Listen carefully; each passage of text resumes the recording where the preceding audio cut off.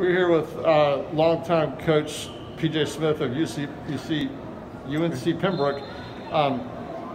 Coach, you picked up your whistle today. You're helping out a little bit with this tournament. Yes, I've been involved with in fact, I went to the first NC USA tournament. I believe it was in 1971. Okay, when Frank Rader, the first tournament, and then I've been involved with it some ever since. And then in my coaching career, we hosted a lot of NC USA wrestling tournaments when I was a coach at UNC Pembroke. And since retiring from coaching, I've been involved in officiating. But basically, what I'm doing now is trying to promote the sport. I run a little youth wrestling program and a league in Pembroke, North Carolina, where UNC Pembroke is. And the other thing is I try to help the local high schools raise money. I've started 3 or 4 high school programs in our county that didn't have them, help them raise money for a mat.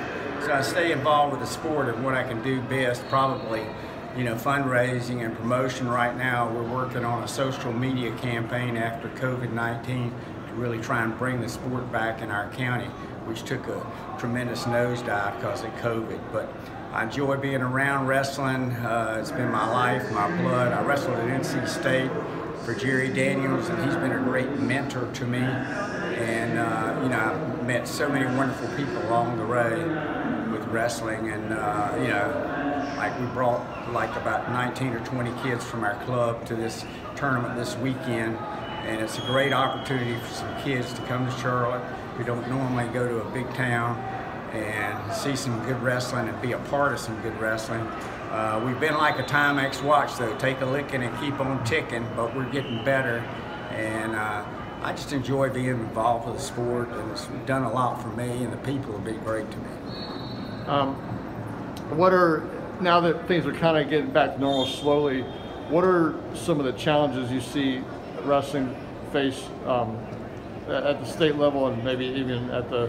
Well, I think there's still a lot of apprehension about wrestling, touching people and things like that. And then, I think the growth of girls wrestling is really going to help. I know we've got almost as many girls on the high school team where I am as we do boys now. So I think getting back the promotion of wrestling and getting people back on the mat and getting them confident. Once you're on the mat, you feel pretty good about it. But it's that first tournament or so coming back. A lot of parents are apprehensive.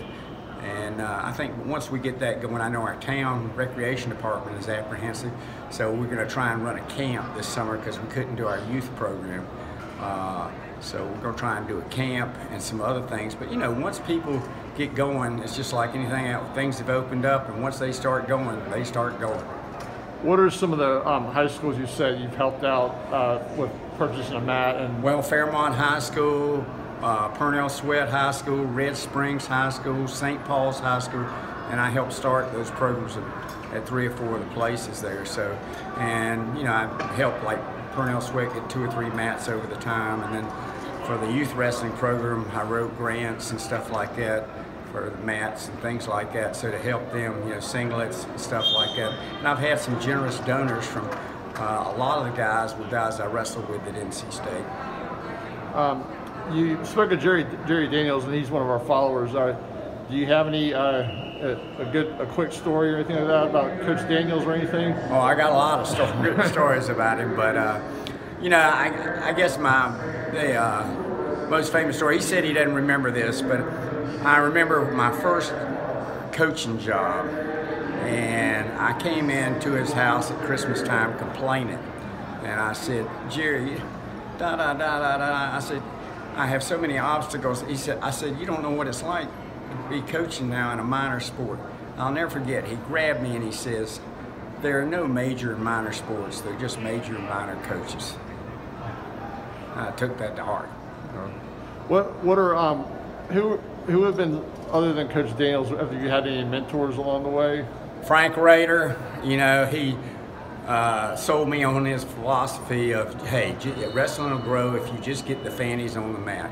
And I mean, there are hundreds of coaches, that I've gone to camps, clinics. Before there was the internet, I was going to Pennsylvania, going here, going to the Olympic Training Center, trying to learn all I could, and just being involved. People rub off on you, and if you're around 5 really good wrestling people you know, you'll turn out to be pretty good too. Really appreciate your time. Is there anything else you have for us? No, just keep wrestling. Okay.